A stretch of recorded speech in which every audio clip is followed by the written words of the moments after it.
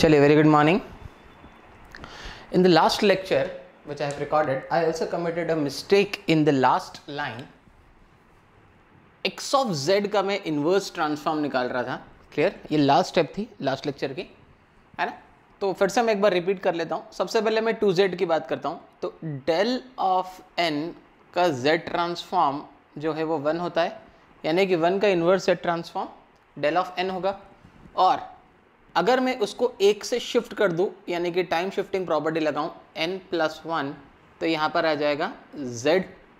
और अगर मैं यहाँ पे 2 से मल्टीप्लाई कर दूं तो twice of del of n+1 का z ट्रांसफॉर्म होगा यहाँ पे 2z. क्लियर? तो ये पहला z ट्रांसफॉर्म आपका निकल गया. सेकेंड 3/2. तो अगेन आप लिख सकते हैं डेल n का del n, point number 2, del n का जो z ट्रांसफॉर्म होता है वो होता है 1. क्लियर? तो 3/2 डेल ऑफ n का z ट्रांसफॉर्म हो जाएगा सिर्फ 3/2. सेकेंड का भी z ट्रांसफॉर्म आ गया. क्लियर? चलिए और आगे बढ़ते हैं. थर्ड केस लेते हैं. z/z-1, इसकी ROC है mod z less than 1. Clear? मतलब पक्की बात है, ये कैसा सिग्नल होगा? थर्ड वाला एक लेफ्ट साइडेड सिग्नल होगा. क्लियर? और लेफ्ट साइडेड सिग्नल को हम लिखते हैं माइनस का u ऑफ -n-1 का जो z ट्रांसफॉर्म होता है वो होता है z/z-1. क्लियर? तो z/z-1 का जो इन्वर्स ट्रांसफॉर्म निकल गया माइनस का u ऑफ -n-1. सिमिलरली मैं फोर्थ भी यहाँ पे लिख देता हूँ, वो है आपका z/z-2. क्लियर? तो मैं इसको लिखता हूँ 2 to the power n minus of 2 to the power n u of -n-1, क्योंकि लेफ्ट साइडेड है ना. माइनस का 2 to the power n u of -n-1 का जो z ट्रांसफॉर्म आता है वो आता है z/z-2. क्लियर? यहाँ पर 1/2 कांस्टेंट मल्टीप्लिकेशन है, तो मैं यहाँ पर भी 1/2 का मल्टीप्लाई कर देता हूँ. 2 to the power n/2 into u of -n-1 का z ट्रांसफॉर्म होगा 1/2 इंटू z/z-2. क्लियर? अब ये 2 ऊपर जाएगा तो इन्वर्स हो जाएगा, तो माइनस का 2 to the power n-1 u of -n-1 का जो z ट्रांसफॉर्म होगा वो होगा 1/2 z/z-2. ये एक लास्ट स्टेप थी जहाँ पर मैंने शायद n-1 की जगह पर +1 कर दिया था, तो आप प्लीज़ इसको चेक कर लें. क्लियर? चलिए नेक्स्ट आते हैं. नेक्स्ट है आपका question number 4 of z transform. वो है आपका 3z inverse upon 1 - z inverse into 1 - 2 z inverse. इसकी 3 ROCs दे के रखिए, एक मॉड z ग्रेटर देन 2, एक मॉड z लेस देन 1 और एक mod z greater than 1 and less than 2. Clear? चलिए यहाँ से इसको वापस से रिजॉल्व करना स्टार्ट करते हैं हम इस क्वेश्चन को.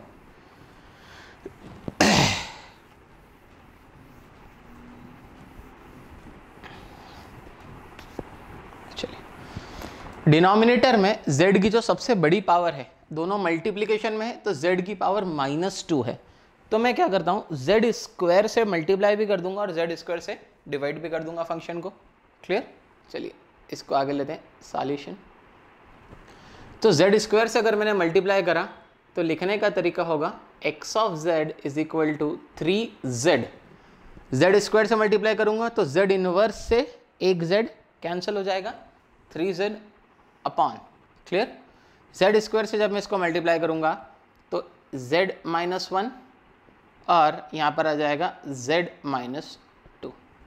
क्लियर? z स्क्वायर एक बार यहाँ पे जाएगा, z इनवर्स को कैंसिल करेगा और एक z इसको कैंसिल करेगा. क्लियर? चलिए आगे बढ़ते हैं हम. अब तो इसका पार्शियल फ्रैक्शन लेना है, बहुत आसान है, पर उससे पहले मैं इस z को इस xz के नीचे ले जाऊंगा. क्लियर? तो ये स्टेप आप कभी करना ना भूलें, नहीं तो आपका आंसर गलत आएगा, पार्शियल फ्रैक्शन में चेंजेस आ जाएंगे. xz/z is nothing but 3/z-1 into z-2. Clear? Which is simply is equals to a/z-1 plus b/z-2.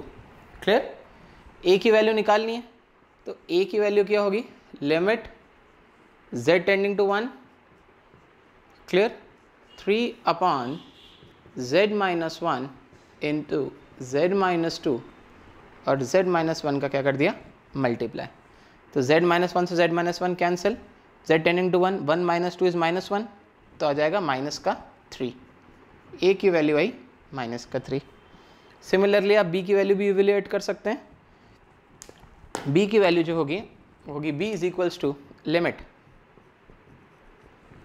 z tending to 2, clear, 3 upon z minus 1 into z minus 2 और multiply इस बार किसका करना है, z minus 2 का, z minus 2 से z minus 2 cancel, z tending to 2, 2 minus 1 is 1, that is 3। तो आपको जो ओवरऑल फाइनल आउटपुट मिला वो मिला आपको 3 प्लस 3 एंड माइनस 3, क्लियर। तो इसकी वैल्यू वापस मैं पुट ऑन करता हूँ यहाँ पे, ए और बी की जब वैल्यू पुट ऑन करी तो मिला आपको xz upon z is equal to 3 minus का 3, ए की वैल्यू कितनी है, माइनस का 3 अपॉन z माइनस 1, क्लियर, और बी की वैल्यू कितनी है, 3 प्लस का 3 अपॉन z माइनस 2, क्लियर। ये z को अब मैं यहाँ पे ले जा रहा हूँ, माइनस साइन को पीछे लिख रहा हूँ, प्लस साइन को आगे लिख रहा हूँ, x ऑफ z जो आपको मिला वो मिला आपको 3z upon z minus 2, minus sign बाद में लिख रहा हूँ, माइनस का 3z upon z minus 1, clear. अब ROC के बारे में डिस्कशन करते हैं। पहली ROC है मॉड z ग्रेटर देन 2, ये मॉड z ग्रेटर देन, ये 1 वाला सर्कल है और ये 2 वाला सर्कल है, क्लियर।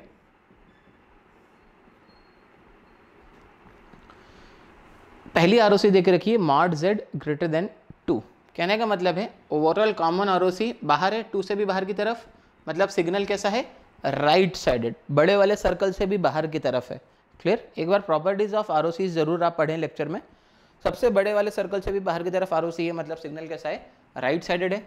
तो राइट साइडेड सिग्नल के लिए जो ए पार्ट का सॉल्यूशन होगा, क्लियर, वो 3 as it is into 2 to the power n un, clear, minus 3 as it is, है ना, 1 तो है ही, into u of n, clear. B part mod z less than 1, मतलब सबसे छोटे वाले सर्कल से अंदर की तरफ, तो सबसे छोटे वाले सर्कल से अंदर की तरफ मतलब सिग्नल कैसा है, लेफ्ट साइडेड है। अब आपको u of minus n minus 1 वाला पोर्शन लेना है, क्लियर। तो ये अब हो जाएगा आपका 3, है ना, माइनस का 3 into 2 to the power n u of minus n minus 1, clear, है ना। ये माइनस साइन पहले से लगी हुई है और इसकी वजह से भी एक माइनस साइन आएगी, तो वो माइनस इसको प्लस कर देगी, ये हो जाएगा 3 into u of minus n minus 1, clear. Third, mod z greater than 1 and less than 2, mod z greater than 1 and less than 2, मतलब ये रिंग के शेप में, क्लियर, रिंग के शेप में। Mod z greater than 1, greater than 1 से बड़ा, मतलब 1 से बाहर की तरफ, मतलब 1 राइट साइडेड है, 1 कैसा है, राइट साइडेड है, एंड लेस देन 2, 2 कैसा है, अंदर की तरफ, 2 कैसा है, लेफ्ट साइडेड है। तो यहाँ पर जो 1 वाला पार्ट है ना, 1 वाला पार्ट है वो राइट साइडेड है और जो 2 वाला पार्ट है वो लेफ्ट साइडेड है। तो 2 वाले के साथ में नेगेटिव साइन जुड़ेगी, तो माइनस का 3 into 2 to the power n u of minus n minus 1, clear. और 1 वाला क्योंकि राइट साइडेड है तो माइनस साइन, ये जो माइनस साइन ये एज इट इज, और राइट साइडेड के लिए कैसे लिखते हैं, 3 into u of n, clear. तो ये रहे आपके तीनों के आंसर्स। Thank you.